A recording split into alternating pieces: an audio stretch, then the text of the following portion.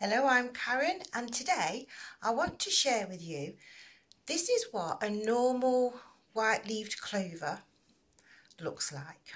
Okay, you can see, I'm going to show you all the way around, and that's a normal. This one grows the little white flowers and it's got these little markings on it, okay?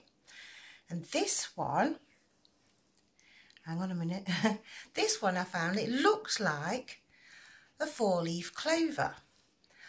But if we have a look closely, we can see the actual stems of two have fused together and have actually got 5 leaves, look, all on one clover stem.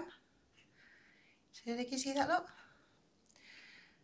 I'm just trying to show you this because I'm going to dry them because they're starting to wilt already, and even though I've not long picked them, but I just wanted to share so you can see what's happened, okay? So this is just a little documentary video. I don't know whether I'm actually going to share it properly or publicly or anything, but at least it's just for me and my family, and I don't know, maybe some scientist or something is going to be interested in this. But I say it's starting to wilt, so what I'm going to do is I'll show you what I do to preserve them. I get 2 pieces of, this is just toilet roll. I fold it in half, like that. And then what I do is I get my clover and I face plant them. That's the only way I can think of doing it.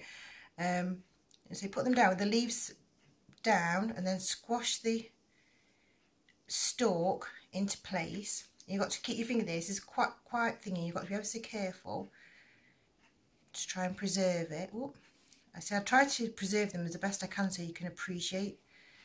And then once I've got it there, I squash it really hard.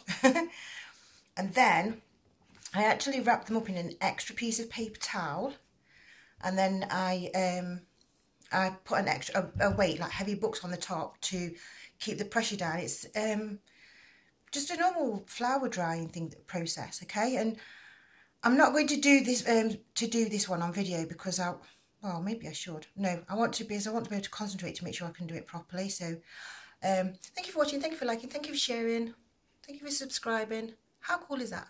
Bye for now.